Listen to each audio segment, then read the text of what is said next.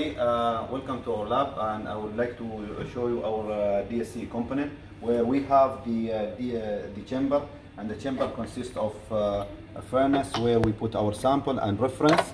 Here you can see the reference sample and the plate where we put the sample, and here we have the heat flow sensor and the temperature sensor, and from here we have the mechanical refrigeration, or we can use a liquid nitrogen, and this one is connected to the gas purge nitrogen. Have the data acquisition connect with the chamber, and here we have three conditions where we have an equilibrium, heating and cooling ramp, and finally the isotherm.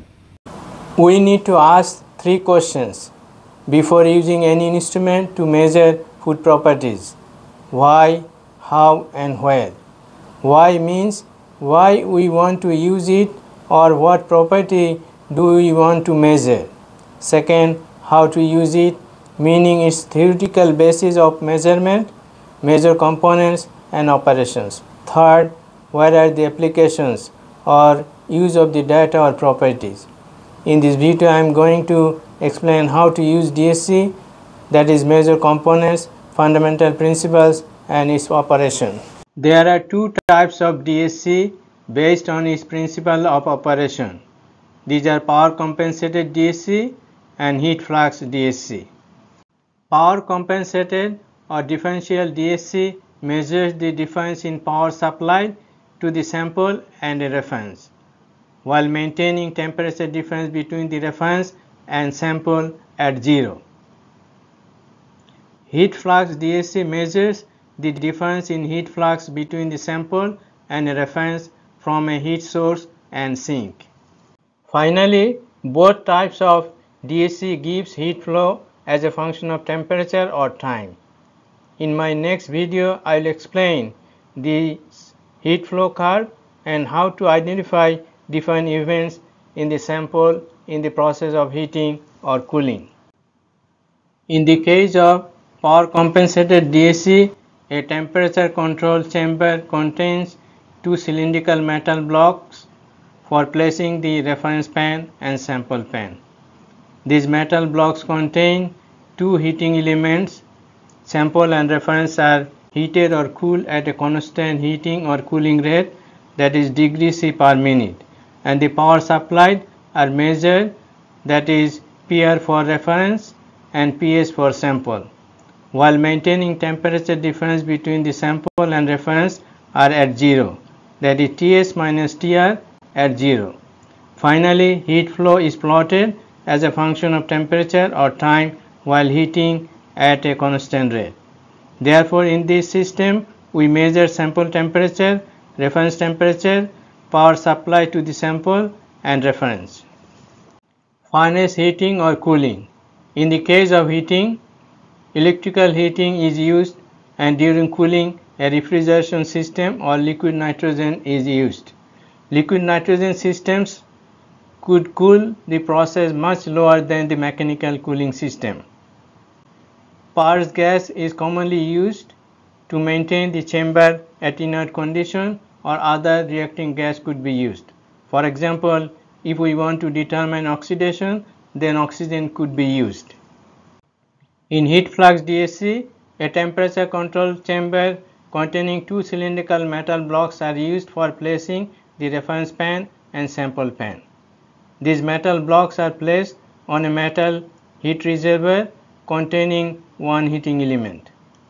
Sample and reference are heated or cooled at a constant heating or cooling rate, that is degrees C per minute, and three temperatures are measured, that is TS sample temperature, TR reference temperature, and TV reservoir temperature. In this system, temperature difference, that is del T, TS minus TR, is measured as a function of temperature. In the old system, del T was plotted as a function of temperature. In the new system, heat flux is related to the del T considering a complicated equation, and heat flux is measured. Finally, heat flow is plotted as a function of temperature or time while heating at a constant rate. Therefore, In the heat flux system, we measure sample temperature, reference temperature, and reservoir temperature. In both systems, power compensated DSC and heat flux DSC, all operations are controlled and recorded by a computer with a data interface with an instrument. I have just shown the relationship with heat flux and del T. I am not explaining the details of the equation here. You can find any textbook on DSC. We need to know the purpose of different protocols for analyzing a sample by DSC. Protocols can be used to determine different characteristics of a sample. In a protocol, different steps are used. The most important steps are equilibrium conditions before and end of a step. Ramp is the heating or cooling rate up to a target temperature, and isothermal conditions when a sample is kept at a specific temperature for a desired time. It could be done within any temperature between the beginning and end of a specific protocol.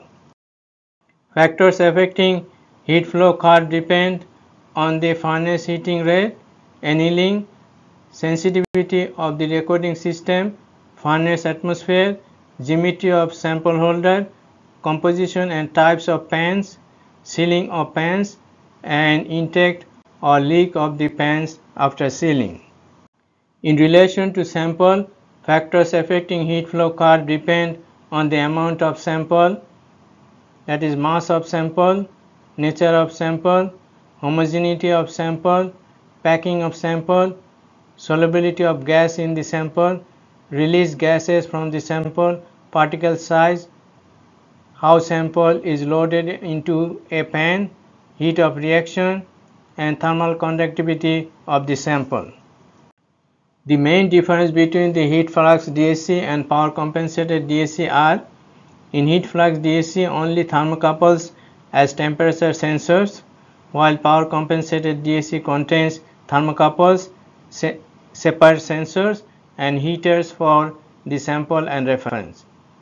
In heat flux DSC there is only one block of sample and reference cells, while power compensated DSC contains separate blocks for sample and reference cell. In heat flux DSC, temperature difference between the sample and reference is measured, while power compensated DSC measures the thermal power supplied to the heaters to maintain the temperature difference between sample and reference to zero. Power compensated DSC has lower sensitivity than heat flux DSC, but its response time is more rapid.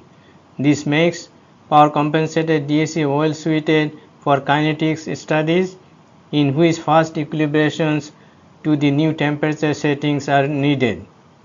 It is also capable of higher resolution than heat flux DSC. Thank you for watching this video until the end, and please subscribe to our channel if you like this video.